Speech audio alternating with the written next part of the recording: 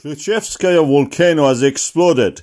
The top of the volcano has created a huge ash cloud from the previous eruptions, solidified lava, and a mixture of the new lava also.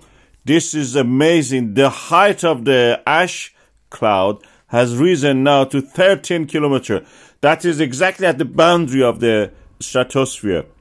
Top of the troposphere, as you can see, is blocking the sun gradually. If it reaches the stratosphere, it will be able to freely travel around the world.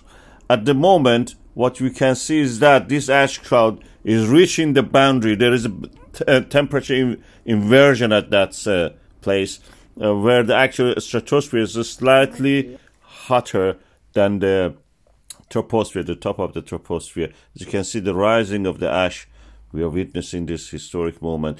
The geologists at the Institute of the Geophysics in the Kamchatka were able actually to predict this eruption several days before, almost a week before, and announced it to the authorities. So the alarm was raised from normal green to yellow and then red.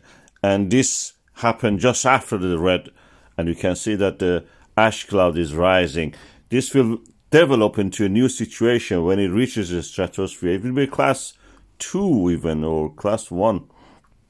This is the troposphere. As you can see, the thin layer of the atmosphere from the Earth to the stratosphere. If it reaches that stratosphere, it can freely move around the world. This is amazing that the scientists were able to predict this eruption in time. And more amazing is that we are able to see what's happening there. It's the most remote area in the Russia almost.